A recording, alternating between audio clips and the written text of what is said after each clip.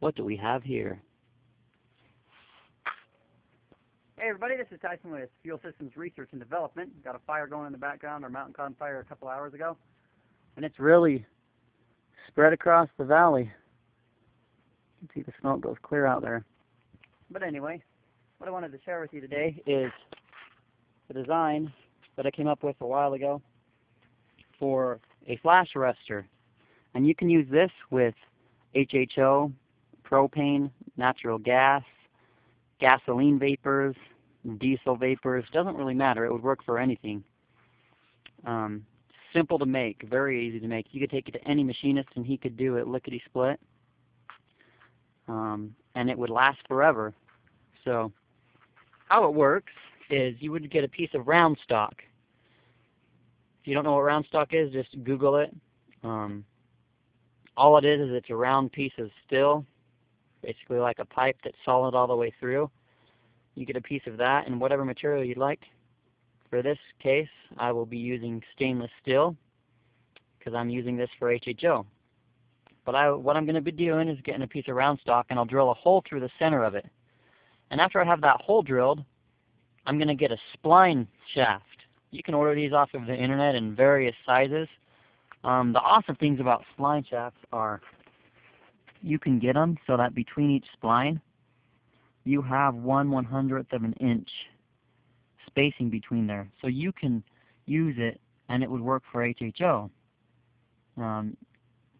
So you'd have that hole drilled through the center of the round stock and you would get this spline. This is what it would look like inside of this hole right here that you drilled if you turned this up and we're looking at it like that. So you'd press it in there and then it would look like this. And the hydrogen or whatever fuel you would use would flow right where you see these saddles. It'd flow through those holes right there.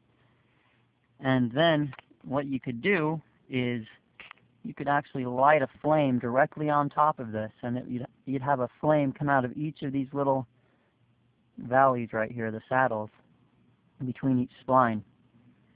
So you could make a cooking stove out of this or whatever, but the main purpose of this is to be used as a flash arrestor for hydrogen units or natural gas, propane, whatever you want.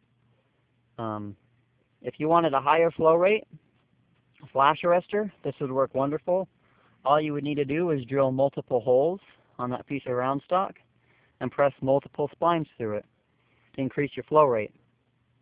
So for those of you that would like to experiment with high flow rate devices, whether it be HHO or some other gas or fuel, it would work great for that. All you would need to do is just increase the size of the round stock that you're using and drill more holes and press more pieces of spline into it. What I'm going to be doing when I have this done is I'm going to be getting a piece of probably 3/4 inch round stock, stainless steel, 3/16 stainless steel. I'm going to take this down to a machinist and have him do all the work for it, machine it out, put it on the lathe, turn it. And then once I have the spline in there and all that kind of good stuff, since it's just a piece of solid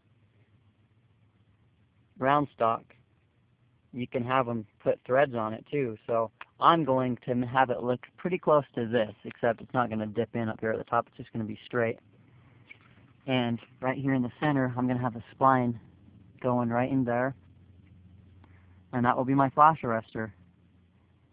So super easy to make. And then I can thread a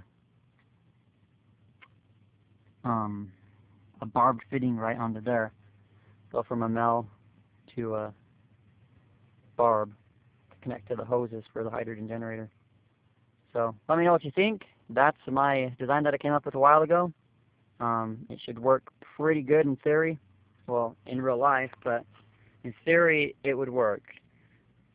Comes down to building it and testing it to see whether it actually works in real life. So It should. I don't see why it wouldn't, because when you press this spline into there, it would seal up against the walls, because it would actually cut little grooves into it and seal. And then if you heated it up while you were doing that, and then pressed it in there, when it cools back down, it'll shrink onto it and seal it up even better. So let me know what you think, guys. Please rate, comment, subscribe, and share your ideas. Share this video, spread the word. If you do make one, I'd love to see a video of it. Just message me, and I'd love to put it up on my channel to show how well it works. But I will be making some of these and testing them out and make videos on them so you guys can see. And then if they work as they should, I'll be selling these flash arrestors. They'll last forever and can be used for many different types of applications. So take care. This is Tyson with Fuel Systems Research and Development. Peace out.